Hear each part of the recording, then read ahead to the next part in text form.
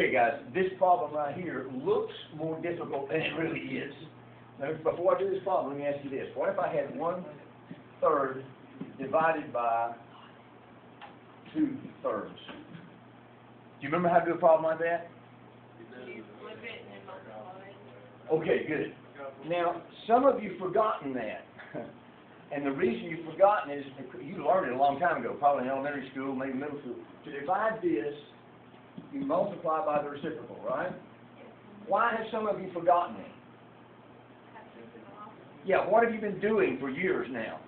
Yeah, you grab a calculator and you do this. So, but the problem with that is you forget what the calculator is doing, and in this case you need to flip the second one and then multiply. And of course the 3's cancel out and you get a half.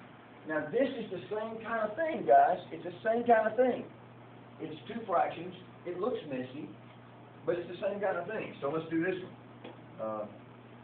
I got y to the 1/2 over 8x to the 4/3 times, watch this, 6 on top, x to the 1/3, y to the 5/2. Okay? So far so good?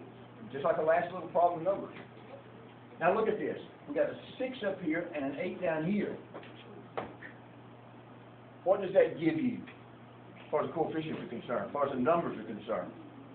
6 over 8. 6 over 8. Can you reduce that?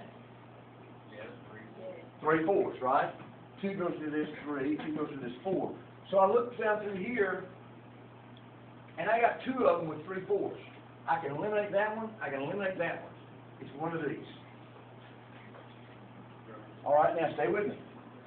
On the bottom, look at this. I got 2 x's. You with me here? Yeah. X to the 4/3 times x to the 1/3. What do you do with those exponents? On the top, I've got y to the 1/2 right now. I've got a 3. On the bottom, I've got 4. And what do you do with these exponents? Add them. You've got two powers with the same base, so you add them, and what do you get? 4/3. What? 4/3 and 1/3 is 5/3. Now, I've still got the y's to deal with, but look. Here's a 5/3, here's a 4/9. I found my answer. It's not 4/9. Here it is. I'm on a road today. All right. Now the y, let's go ahead and look at the y's. 1/2, 5/2. Which is bigger? The y's. We got a line on the bottom or the top? Bottom. And what do you do with this? 5/2 and 1/2. What do you do? You subtract. And you get what? 4/2, which is 2. There it is. So that's it. So it's G. Okay, thanks.